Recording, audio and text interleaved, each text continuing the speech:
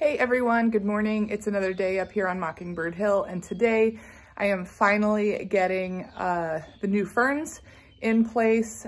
This is one of my favorite chores to do each spring because they just end up looking so nice up on the porch. But last year I found a new way to me of using burlap instead of Coco core for my liners in my hanging baskets, because I have the large, I think they're like 22-inch hanging baskets. They're quite large, but the Coco liners for them are very expensive. And so last year I tried rolls of burlap and doubled it up, and it worked very well. So let me turn the camera around, show you how it worked from last year. This is mid-April, and these held up pretty well. Some of them rotted out over the winter, but they all worked very well throughout the whole season. So I'm excited to do this again. It saves a lot of money. I will link the supplies I got from Amazon down in the description. In my little Amazon storefront, I do get a small commission if you order it from there, but it does not change the price for you. So if you're interested in doing it this way for your hanging baskets, use that link. That would be great. This worked out very well for me and was very classy. So let me turn the camera around and show you what it looked like at the end of this right now. And this is again from last year, and then I will show you kind of my process and the final product. So, okay, so this is it. Again, it's mid-April. This is from last spring, same time around Easter is when I got the ferns. They did so well in these. They ended up being huge, and I'm just very pleased. So this is 2 layers of burlap, and I will show you the rolls once we go inside the garage and get it done. You can see here, you know, towards the end of the season, you do get some root growth outside of it, but the sack is still intact. Burlap, well, material. It wasn't a sack. But it's very easy and much more affordable than just buying the Coco liners.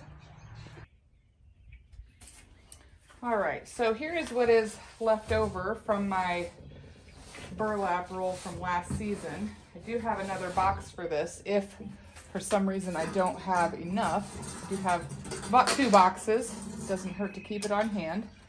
And so what I'm going to do, what I did last year was to double it up and then zip tie it to the side of the basket. And so what I'm going to do first is to go ahead and put it here. These are 24-inch planters, by the way. I remember that now. I like to put it down and then kind of work with it to measure out what we need. And again, it's not going to be as smooth as a Coco core planter, but it is inexpensive and it's effective. So I'm pretty happy with it. So basically you're just going to take your burlap and kind of measure it to the size of the planter that you want. Then I'm going to take it, flip it in half from where that edge was.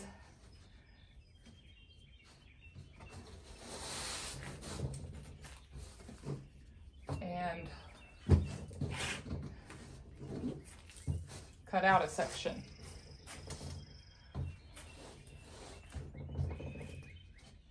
This does not have to be an exact science, but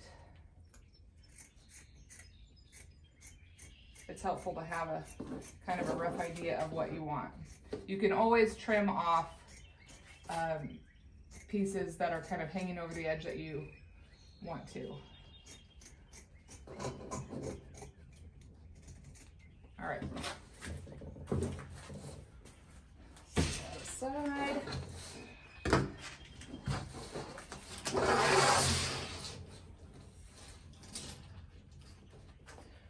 Plug it in. You gotta mess with it a little bit. And then what I did last year is I just started going around the edges of the basket, folding them over kind of like this, taking a zip tie, which I just got those from Walmart. You can find them basically anywhere. Take it under the first rim of, take it under the rim of your planter, and then just put it together. Last year I should have done more zip ties. So a little bit of the material kind of fell forward and spilled out some of the dirt, so I'm going to be using more zip ties this year.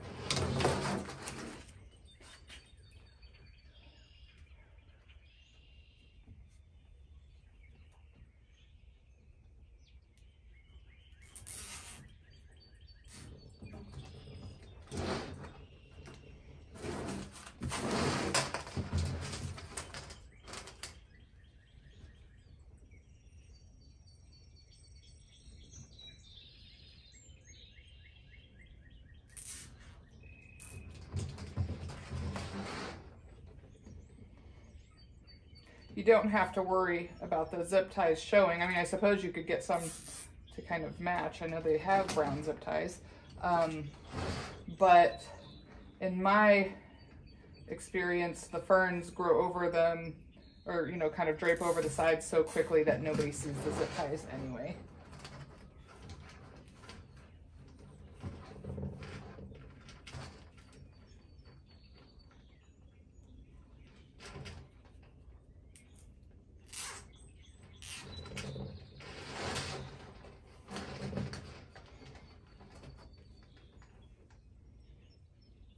Might have to play with your material some to make sure you get it all the way to the bottom, kind of, you know, as flat as you can. But of course your soil will help push it down some too. So.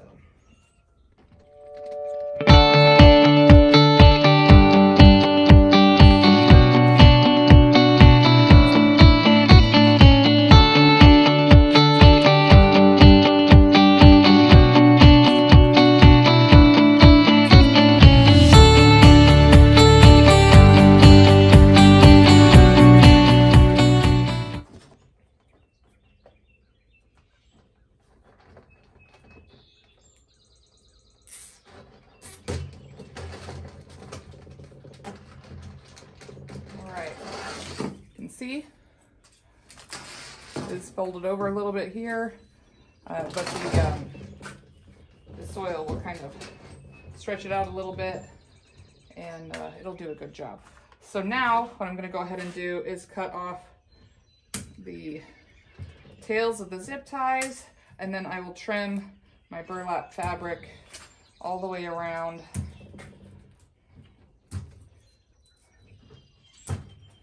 And then this one will be ready to go. I will go ahead and do all of them, all the planters first. There are 6 of them, and then we'll go ahead and get them planted up.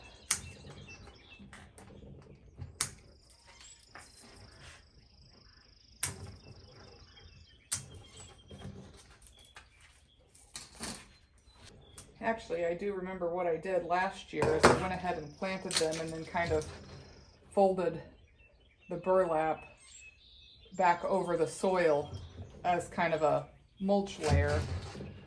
That's exactly what I did. And it kind of dressed it up a little bit. So that's right. That is what I will do is we'll go ahead and get these done, plant them, and then we'll tuck the burlap in underneath the fern. There's one. Okay, I'm gonna go ahead with this one, and we'll get these finished and I'll bring you back for planting the ferns. Okay, so now that we have finished that, I'm going to go ahead and do one more step that I like to do. I find that it helps to kind of retain a little bit of moisture in the bottom of the planters.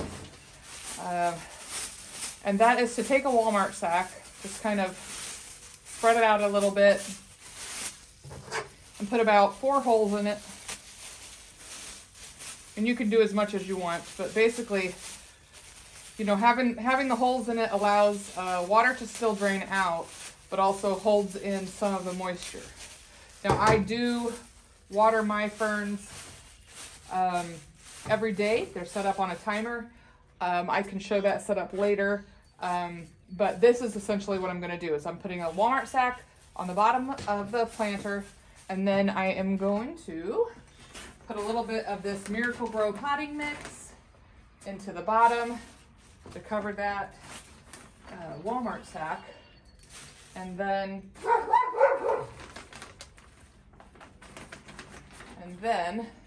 I'll go ahead and set one of these ferns. Sorry about that. That's Sweetie. I'll set one of these ferns in the bottom, and I'm going to keep it in its netting to prevent the fern from going everywhere, and then we'll make a kind of like an indentation with it to get the right size, and then we'll go ahead and add soil around it. So that is the plan.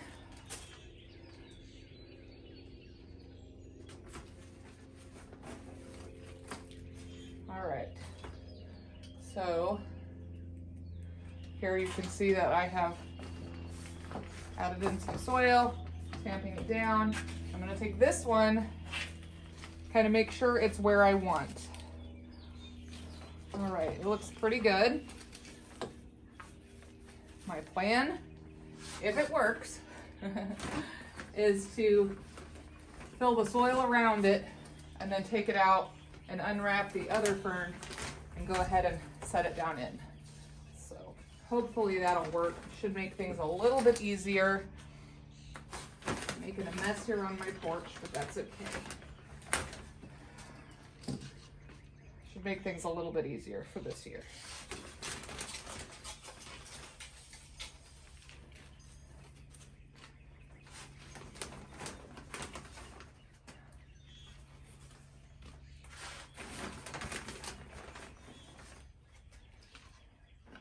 Then once we get all 6 of them planted, I'll go ahead and water them in and hang them up.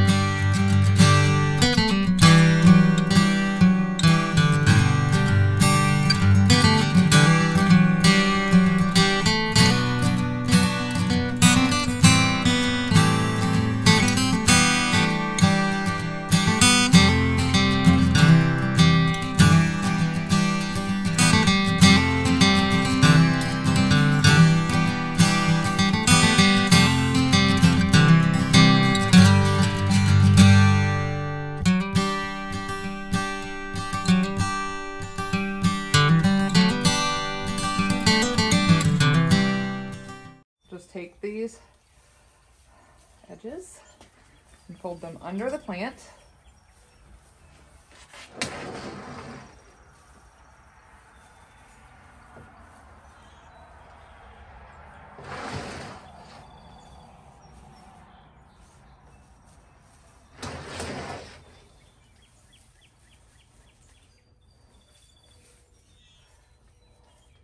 And that is that. Oh, I love it. Okay, now we've just got to get our chains out from under.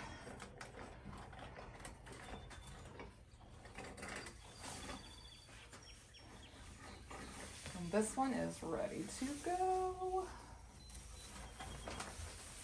All right, but I'm happy with it. It looks great. I'll go ahead and get this one hung, and then once we get all 6 of them done, we'll get them watered in, and I'll show you the final details. One other thing I forgot to say earlier is to use a garden staple to pin down this fabric. It helps it just stay put a little bit better. Keeps it looking nice and tidy.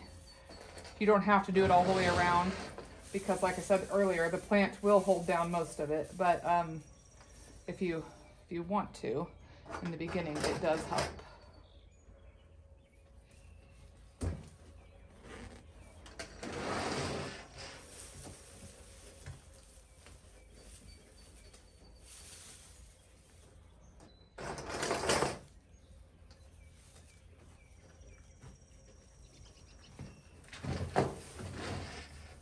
All right, here we go. Okay, let's keep going. All right, so they're all in. I just need to water them in, and this project is finished. That won't take me long, but I think they look fantastic. I feel like there's nothing more elegant than a kind of like a Coco core look. So I am very happy with it.